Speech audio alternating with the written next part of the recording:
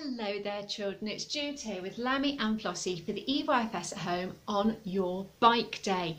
I love going out on my bike and Lamby and Flossie come with me, they sit in my basket, it's great fun. So what we're going to do today is we're going to think about what you need to get yourself ready for a day on the bike, what you need to get your bike ready for a day on the bike, and then we're going to be planning our activity and then going out on our bike. Now don't worry, if you haven't got a bike you can do this with a scooter or with a buggy or just for a day out with your friends and family. So you can still always do the prep that you need for a day out. Are you ready? We're going to have a day of fun with our bikes. Okay, we'll see you soon for the first activity.